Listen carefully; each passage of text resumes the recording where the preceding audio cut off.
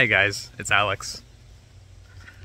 There is a theme that I've noticed coming up a handful of times recently in my own reflections, in my conversations with friends, with other coaches, and even with clients. And it sparked an idea for me that is still pretty rough in my head. And so thank you for bearing with me as I articulate it, but which I wanted to try sharing. Now, the topic this is about is this idea of quarter or midlife crises where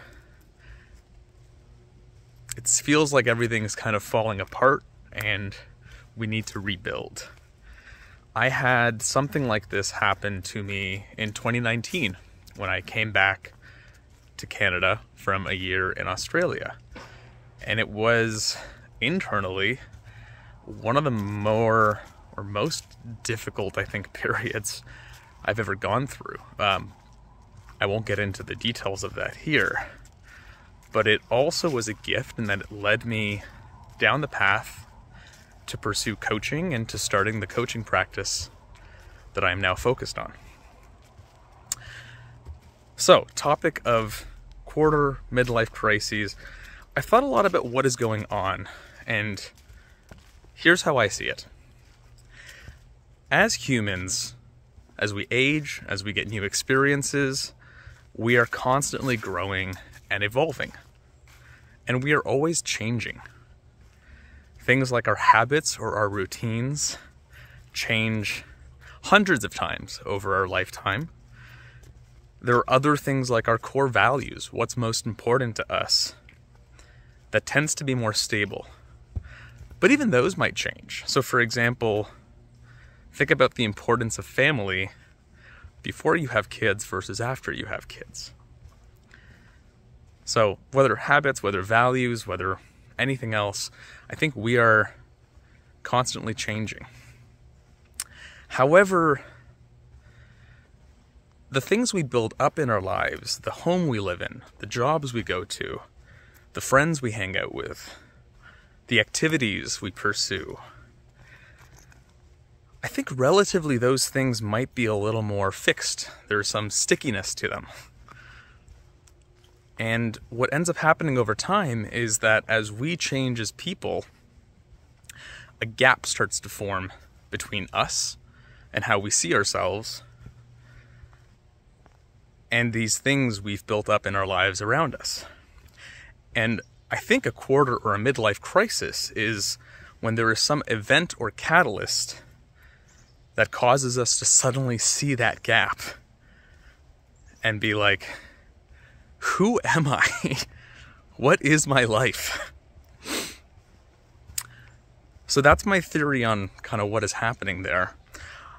The thought that it sparked for me is this. Could we, instead of waiting for a big crisis, invoke a bunch of little crises regularly to shorten that gap, to shrink the gap that forms between our identity and our sort of external lives? And maybe mini crises isn't the best way to put it. A better way might be, how can we reinvent ourselves regularly? And what that looks like, I think, is the questions we typically ask ourselves in a midlife crisis, like, who do I want to be? What's most important to me? What do I want? What energizes me? What drains me? You get the idea. Rather than waiting for a crisis, how do we ask ourselves that regularly when they feel completely non-urgent and unnecessary, and then start to make little tweaks as the response is changing?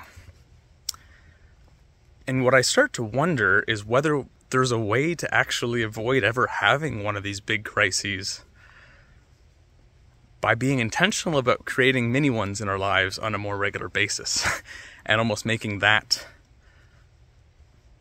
an ongoing practice in our lives. I don't know if that could actually work. Maybe Maybe these crisis moments are just a part of our lives and they're inevitable. But I do wonder if, by doing what I just said, there are ways we can minimize, reduce, or even eliminate them. Or actually, another way to look at it is just spread them out. So it's not one big reset, but lots of little resets. And as I say that, what I start to realize is like, that is the kind of work I would love to do with my clients. Sure, it's great to meet people where they are, where they're in a moment of crisis, and try to help them out of it. But I think it's even more interesting, and we have an even better starting point in terms of our mental and emotional state to do that exploration on an ongoing basis, rather than waiting until we're in a state where we feel like we're barely surviving.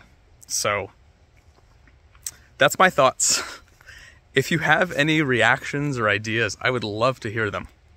And thank you for listening. Take care.